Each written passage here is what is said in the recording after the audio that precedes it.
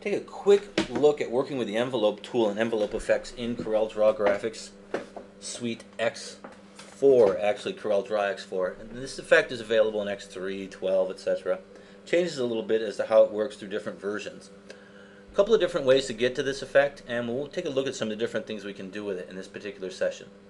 Obviously we have an envelope docker. If we go to Effects and Envelope, that'll bring up a docker, or we can get to that through Window and Dockers and Envelope. And that particular docker is right over here. Now if we're working with a docker, we have to approach it a little bit differently than the interactive envelope tool, and there is a third way to get to this, and this is over here in the toolbar, and it's your interactive envelope tool. And 90% of the time I'm working with envelopes, I'll go to this tool by default, but we're going to take a look at working with the docker also. I'm going to go ahead and collapse this. I'm going to zoom out and then zoom in here by the word envelope. I'm going to go over to the toolbar, and I'm going to grab from my toolbox the rectangle tool, and I'm just going to create a rectangle. As you can see here, I'm going to go to my shape tool, one beneath the picker, convert this to curves, right click on this line and convert that to a curve. Then I'm going to go ahead and take this other line here, convert that to a curve, and we'll just create a simple arch effect here using the text envelope. Now what I'll do is I'll go ahead and left click here to open my envelope docker, and I'll go to the eyedropper tool here, and I'll go ahead and select create from. And because I had my arch selected and not my text, I'm not going to be able to do this correctly. So I want to click off, select no, and I actually want to click on my envelope here, then come and click on my arch. Now you can see the blue lines have been copied from the arch shape to create this arch shape, and all I need to do is come over and click on apply, and I'll have that effect applied to that text or that object in CorelDRAW. Now once that's applied, you'll notice that if I've got these node type handles in the corners and then these dotted blue lines. Now if I click on one of these nodes or one of these lines, we'll watch our properties bar change up here at the top. And I'm going to bring this down here so that we can see this. And you can see that I've got the curve connector set up here, but I want to go to my pick tool, my shape tool, excuse me, that I have here. And actually you'll notice even when I click on that, it stays on my envelope tool. Sometimes we get our selections not quite right here, and we have to go ahead and change what we got selected. But now you can see that I've got this interactive envelope tool property bar, and you can see that these nodes have properties that are very similar to that of when you're dealing with vector objects. So actually what we've got is we've got a vector object that's an envelope, and we can edit that just like we can edit our vector objects. If I click on this line, then come up into my properties bar and click on convert curve to line, you'll see that that changes that to a line. I'm going to hit Control Z because I can get to this more quickly than going up into the properties bar. I can right click on this also and select to line, and that will convert that to a line. If I want to change the shape some more, I could double click just like a vector object with my shape tool. Double click here, create a node, come up here, or right click and select convert to cusp. Pull this down, then come over to these control handles, pull this up and start to change the shape of this even more. So I can customize my shapes working with the envelopes and really do some really crazy effects with this tool on text and many other objects. And I'll show you some other things here in just a minute. So now that we know we can apply this to the docker, let's take a look at working with the interactive envelope tool, and I'll work with some shapes here. Let's say I've got this wing here, but I'm not happy with the shape of the wing. I'm going to right click on this. It is converted to curves. Let's say I'm not happy with the way the shape of this wing is set up going off of this skull, and actually I want to select this wing and right click and select order and go to front of page here.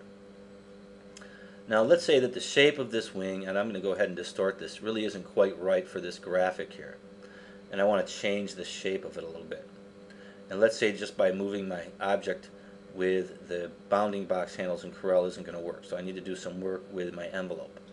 I can click on my envelope and I can start to change the shape of this graphic pretty radically, as you can see here, by going ahead and changing the shape with my envelope tool. Now I use this a lot of times if I have to take something that has a curve or an arch in it and I want to straighten it out. I can use the envelope tool for that as opposed to recreating it, things like that.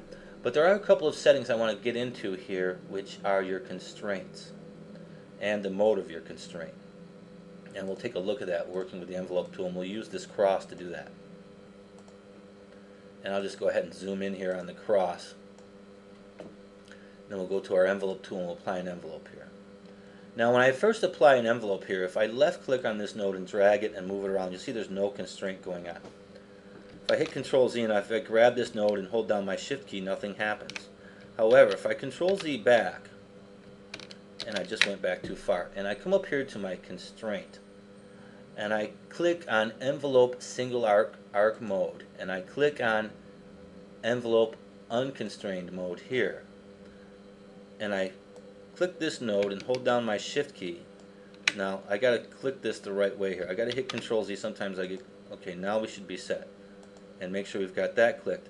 Now I'm going to hold down Shift, and you'll notice that now my envelope is expanding proportionally on the left and right sides at the bottom. So I can use the envelope tool to create perspective effects, but perspective effects that are warped or have a curved type look to them, as opposed to working with your standard perspective effects tool that only gives you linear perspective. You can create perspective changes and effects with the envelope tool that are curved and constrained, so you're going to get an equal amount on both ends of the graphic. It'll be an equal effect to the left and the right. Now you'll notice that with this on, if I just left click and pull this, I get one side. If I hit Control, I'll start pulling it all in the same direction. So we can apply some very unique perspective effects with this. If I wanted an arched perspective effect of this cross to the left and the right, let's say I was applying it to something, and then duplicate this, and then I go ahead and mirror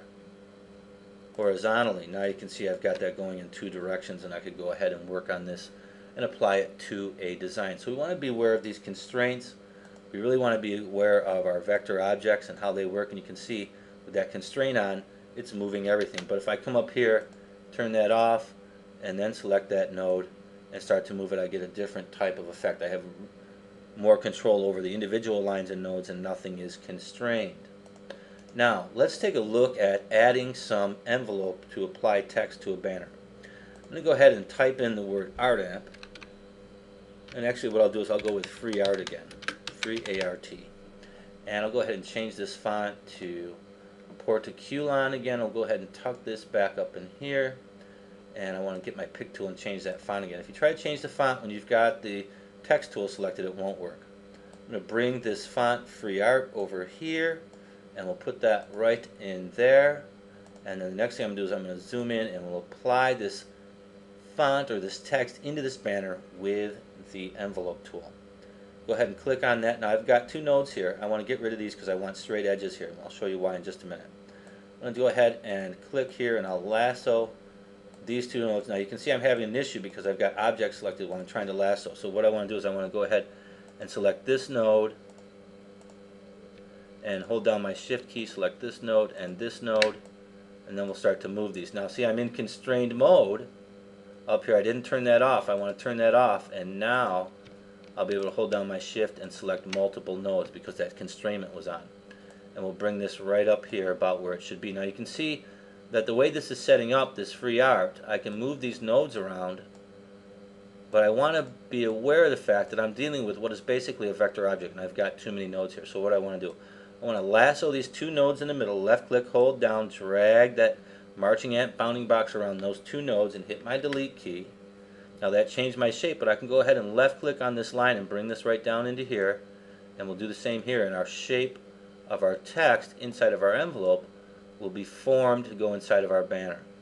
Now these two nodes here, I want to change these to lines, so I'm just going to go ahead and delete this, lasso this node over here and delete that, and I'm going to right click on this segment and select to line, and then I can bring this node over and make this text kind of line up with the shape of the flow of the banner. Then I can grab this control arm down here, left click, and pull that down, and now my free art is flowing with the shape of my banner. Now right click here and change that to a line, and now it's flowing freely inside of this envelope. Now I could have created a vector object and applied it the other way, or I could go ahead and apply it just by applying the effect interactively with the interactive envelope tool. But that's how we work with our envelope tool, and go ahead and experiment with this a little bit.